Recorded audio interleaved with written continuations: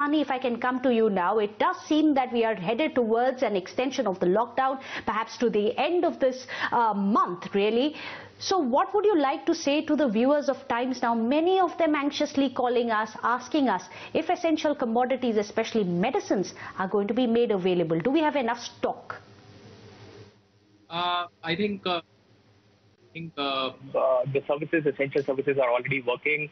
I think on ground the situation is much better than it was in the last week of March. A lot of curfew passes has been given and deliveries are happening. And if an interstate logistic also improves from here, I think a lot will be available. So from our side, we are also doing doorstep sample collections for testing, and I think the essential commodities are getting relaxed in many areas.